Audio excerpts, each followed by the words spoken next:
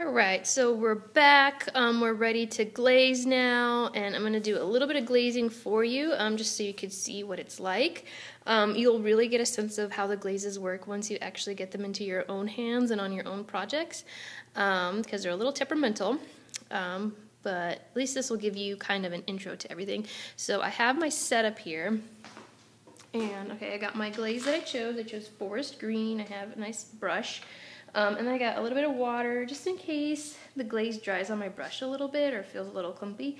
I can kind of wash it out in the water. I've got some nice paper towel also, and I've got my project. Now if your project is feeling a little dusty, that's not good. So you can rinse it under the sink if you want. A lot of people do that actually, so that could be a good idea.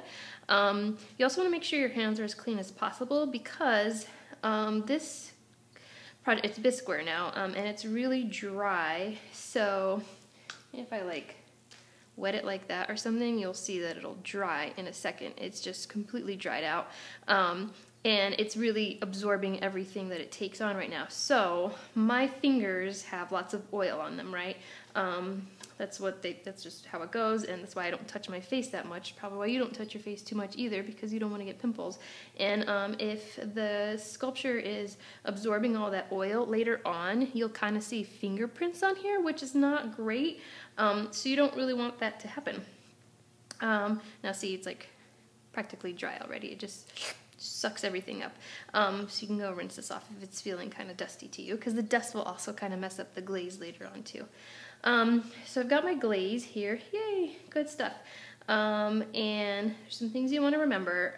You really need to just keep an eye on what you're doing. This is not the time to glaze a little bit and then walk away and then like talk to other people and then look at your phone and then come back and then try and start glazing again. You really want to see what you're doing because you need to see where your glaze is going. So I'm going to just paint his little jacket. Now we need to pay so much attention because the glaze dries really quickly. Okay. And like as you can see, by the time I'm over here, that's already practically dry. Okay. Now when you're applying the glazes, one coat just doesn't do it. You're going to have to do 2 coats of any color, 3 coats if it's red or orange. It just needs more coats. Now when I was in college, and my professor told me to do 3 coats of red, otherwise it wouldn't come out red. I was like, oh my god, whatever, like he's like making this up. Why would it matter if I put 3 coats or 2 coats? So I put like 2 coats, and then the project that I wanted to look red came out looking like poo-poo brown. So please listen. Put 2 coats of any color and 3 coats if it's orange or red. Now, the reason I need to look at what I'm doing so much is that, okay, I've already got 1 coat of my green on here, right?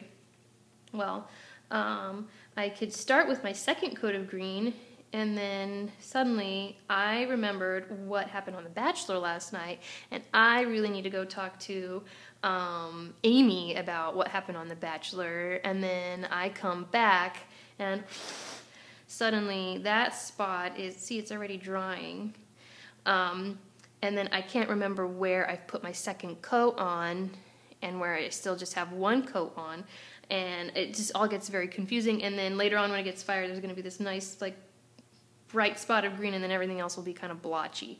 So that's not cool. So you got to pay attention to what you're doing so that you make sure and you glaze everything as evenly as possible. Okay.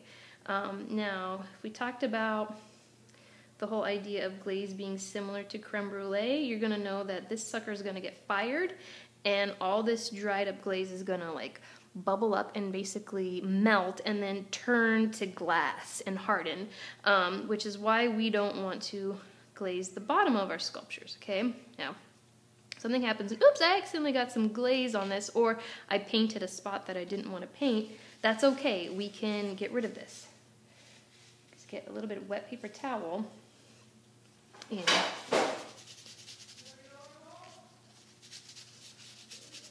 just wipe it off as best you can. You can even go grab a sponge if you need. And just do the best you can, get it off. And then you should be good to go. And that's basically the basics of glazing. Just pay really good attention. It dries really fast. 2 coats, 3 if it's red or orange, and that's about it. Oh, now I'm going to go and clean this out.